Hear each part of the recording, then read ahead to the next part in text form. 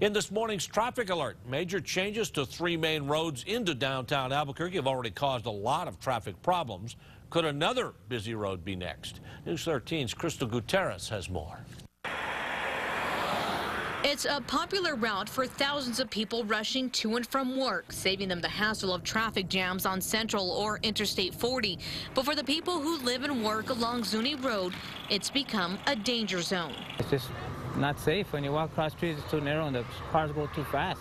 There is no place where if somebody wants to ride a bike, for them to safely ride a bike. Councilor Ray Garduno has called for a safety study covering Zuni between Washington and Central. It could mean the 4-lane road goes on a road diet. One option would keep the existing lanes by building new sidewalks and a bike lane. Garduno says a more popular option would turn the 4-lane road into 2 lanes like this, adding a center turning lane and bike lanes. It's already been done on Central between downtown and Old Town.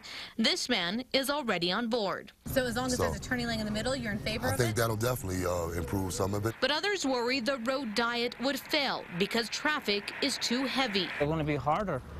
Now there's just too many people, too many cars up here for the road to be smaller. Garduno says it will be hard to please everyone, especially the drivers who use it as a gateway into the heart of Albuquerque. You have conflicts between folks who are trying to rapidly get to a place with residents who are trying to either enter into the road and safely cross the street. Crystal Gutierrez, KRQE News 13.